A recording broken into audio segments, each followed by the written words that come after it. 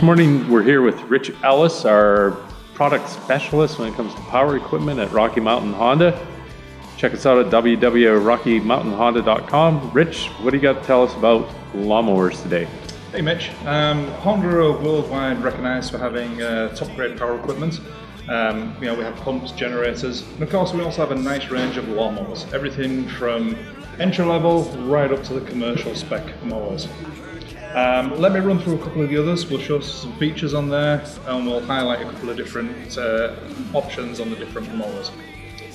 So we start down on this end of the mower with the HRS. This is like our entry level mower, under $400. This is designed for like the small postage stamp type of lawns. Low maintenance, it's a push mower, and it's just a single blade that discharges onto the ground. There isn't a bag option on this one. Nice and lightweight, great for everybody, and you can see this one's our Type R version, which makes it extra sporty. The rest of the mowers that we have here essentially are all the same machine. So what we call these ones are our residential line, the HRR line. It's all exactly the same engine. It's a 160cc engine, same steel deck with a hammered paint finish on it. The only difference is whether it's self-propelled, push-propelled, or rotor stop, and we'll go through some of those features. But what I want to show you first is the actual twin blade system, which Honda's renowned for. If I flip this machine over... So it has two blades? It does indeed. Let me flip this over and I'll show you. So you can see underneath here, we have two separate blades. The bottom one you can see has got these aerofoils on it. I don't know if you can see that clearly there. The idea of this is it creates a vortex, so it's sucking the grass up as it goes over.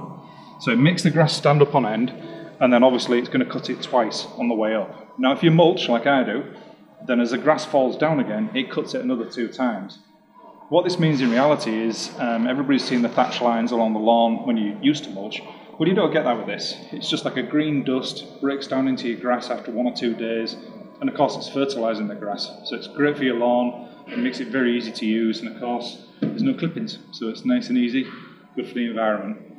So when you talk about the vortex, it actually sucks the grass up back into the housing? It does. Conventional lawnmowers with a single blade, they just rely on the length of the grass to get the cut. So the mower goes over, the blade hits the grass, cuts the grass.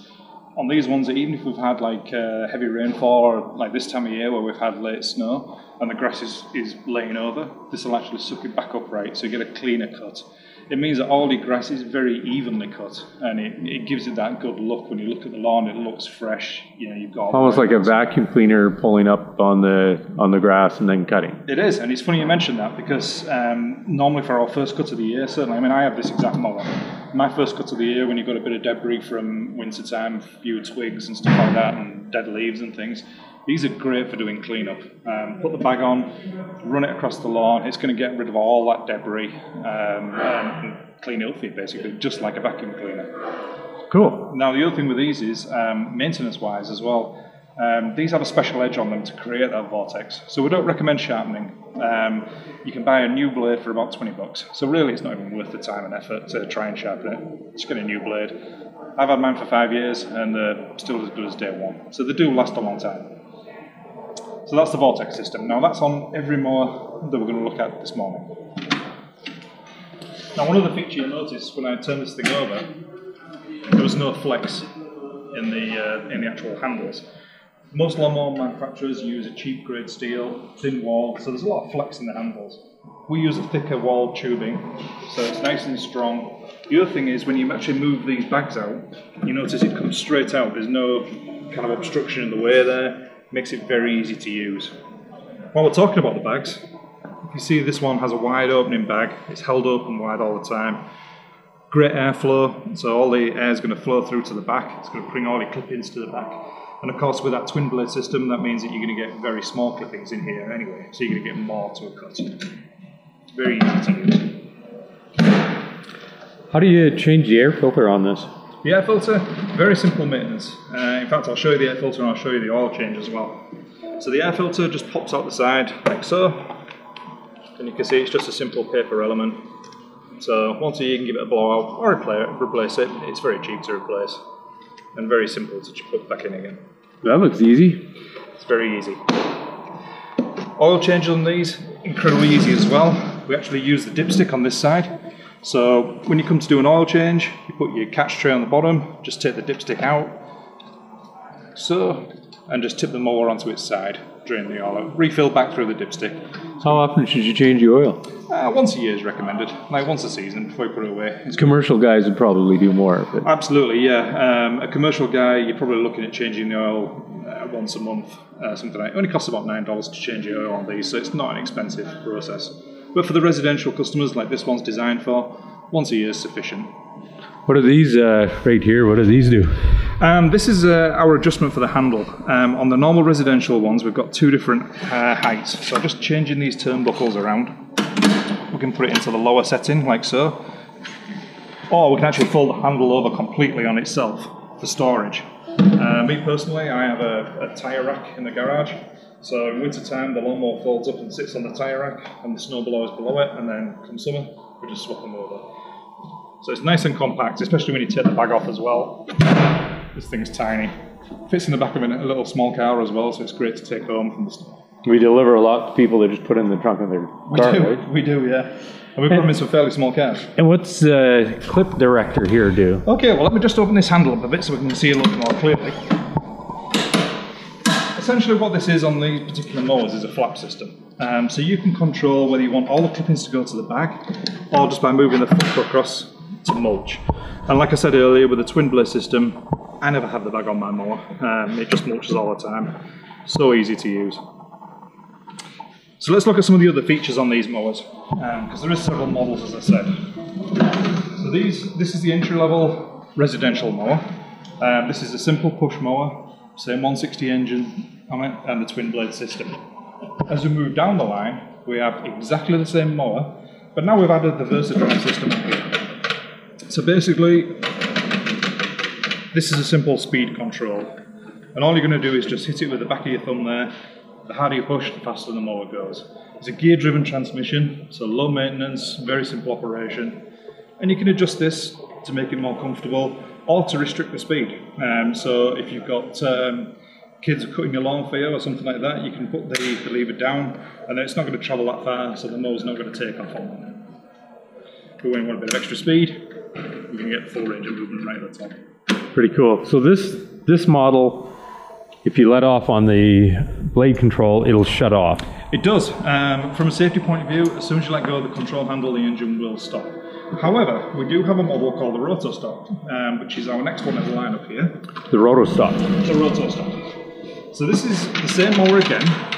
So these three mowers are more or less exactly the same. They are exactly the same mower. Except, it's just the features. This one's self-driven. This one here is self-propelled. Sorry, this one is push mower, self-propelled, and then this one's self-propelled with roto stop. So the idea behind this one, exactly the same system. You've got the self-propel mechanism there, as you can see. The idea with this one is that when you're cutting the grass, you can engage this button here, and then you can actually let go of the control lever, and the engine will stay running, but the blade's being isolated from the engine. You can then idle the machine right down, so it's just basically ticking over. It makes it great if you're cutting grass around small kids and you don't want them anywhere near the engine when it's running. If you have to cross across gravel pathways, for example, awesome for stuff like that. So the blade, the machine keeps running, but the blade is stopped totally. Yeah, it's brake. So it's not running, it's not spinning, anything like that. And then obviously when you want to start mowing again, you just pull the lever back in, the rotor stop system disengages itself, and the blade's active again. Yeah, and you can idle it down when you're dumping your bag of grass or whatever you're doing. Yeah, it's down in the idle position now. Obviously, when you're mowing, it's up in the fast position. Or someone brings you out with lemonade, you just idle it down and just let it sit there, take a drink. And sure. Never happened to me, but no, it never happens to me. I've heard about it. Yeah. So moving down the range, we have the top of the range residential mower. Again, same mower, same engine, same deck, everything's the same. The only thing that's different is you lose the rotor stop system, but you do gain electric start. You have an onboard battery there. It's very easy to start. This is a self-charging system, so whenever the engine's running, it's charging the battery. And then when you're ready to use this, you just give it a turn and away you go. There is a plug-in here so that you can buy the Honda accessory charger for it. plug it in over winter time if you need to trickle charge your battery, or you can take the battery out and just charge it on a conventional charger in the garage. Well, I imagine too, if you let it store over winter and then you just start it up by hand, it still has a hand start, and then it would charge the battery up. It does, yeah. I mean, these do have a backup start system, as you can see here. Even if the battery was totally flat, normally firing the engine and running it for about 20 minutes will give you sufficient charge in the battery to be able to fire it up. Assuming, of course, there's a bit of common sense there. I mean, if you leave it all winter and don't do anything... All winter and 40 below, it might... Yeah, that's not good for the battery. So moving along here, we go into what we call the premium residential mowers.